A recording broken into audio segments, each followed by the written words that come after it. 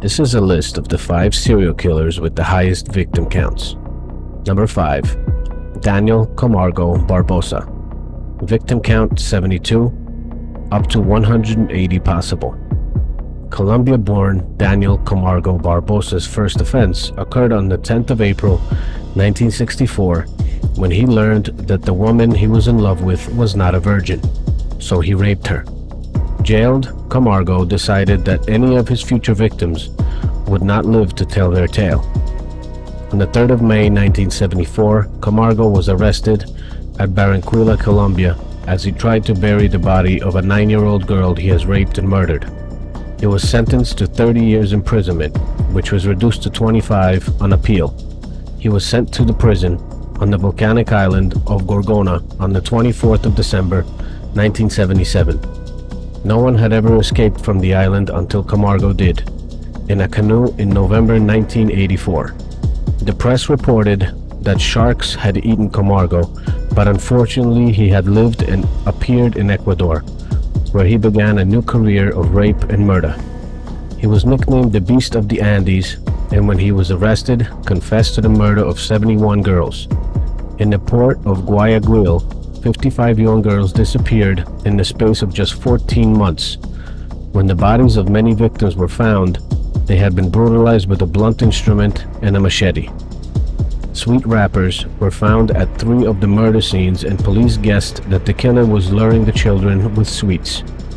In June 1988, the corpse of 12-year-old girl Gloria Andino was found on the edge of a mangrove swamp.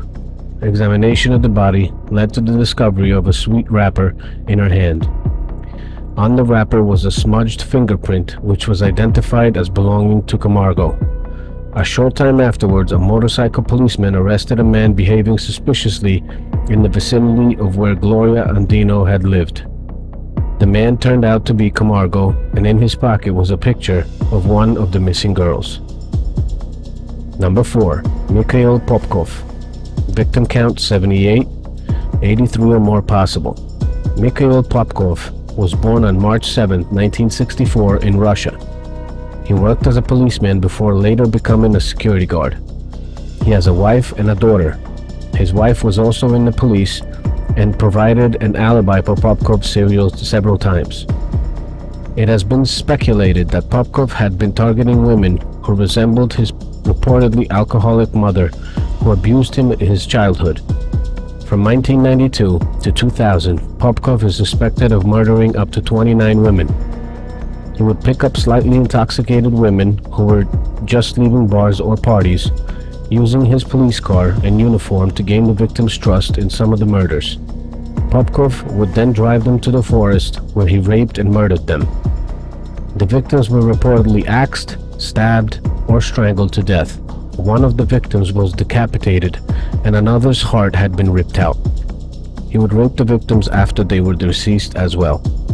One of Popkov's victims survived his attack and later identified a photo of him.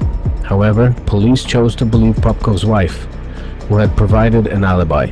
Popkov claimed he stopped killing when he became impotent and attracted syphilis. He had been labeled the Wednesday Murderer by police, referring to the day when many of the bodies were found. He was arrested on June 23, 2012, when he went to Vladivostok to buy a car after having his DNA sampled, along with 3,500 other police officers.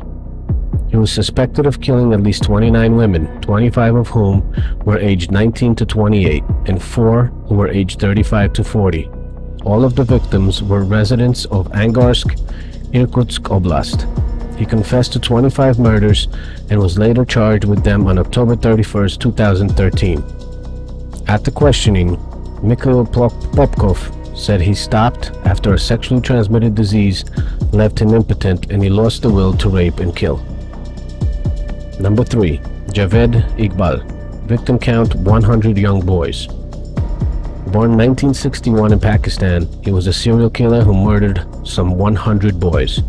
His case attracted international attention, not only because he was one of the deadliest serial killers in history, but because upon his conviction, he was sentenced to die in a manner similar to that in which he had tortured and killed his victims. Little is known about Iqbal's early life. although complaints of sodomy were lodged against him in 1985 and 1990. He was never convicted of any of the charges. Iqbal surrendered to Pakistani authorities in 1999 after confessing to 100 murders during a 6-month period. According to his confession, he had lured the boys, mostly beggars and street children, between the ages of 6 and 16 to his home in Lahore, where he sexually assaulted them, strangled them to death, dismembered their bodies, and disposed of the pieces in a vat of acid. Iqbal claimed that his crimes were undertaken as an act of revenge against the police, who he said had assaulted him following an arrest. Iqbal kept detailed records of his victims, including their names, ages, and photographs. Although he later denied his guilt, Iqbal was given 100 death sentences. The court also ordered that he be executed with the same chain he used to strangle his victims, and that his body be cut into 100 pieces and dissolved in acid.